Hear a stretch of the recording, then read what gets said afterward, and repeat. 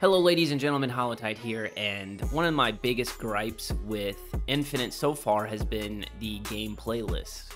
Right now there's only Big Team Battle, Quick Play, Ranked, and then little side modes sprinkled in. But that looks like it's going to change. Halo tweeted that it's time to party like your life because they said that it's Fiesta is coming back to Halo 2.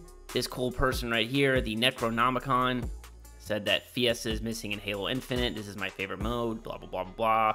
No option to select random and custom games, blah, blah, blah. Now, I'm not gonna lie, I do think that it's kind of whack that we have MCC with the match composer where we can basically just pick what we want to play. I do hope that that's gonna come to Infinite at some point in some capacity. I understand that you don't want to split the player base up, but man, there's like 200-some thousand people playing right now on PC. So I don't know. But then Sketch said more modes are definitely coming, starting with the first event, Fracture Tenrai. That's how you say it, which kicks off next week. And then you see people asking if there's going to be infection, things like that. Now, obviously, he doesn't go into too much detail about what that means or what we're going to see. If it's going to be one game mode that you have to play the entire time to level up the event battle pass to get the armor, are you going to have to play infection or griff ball the entire time?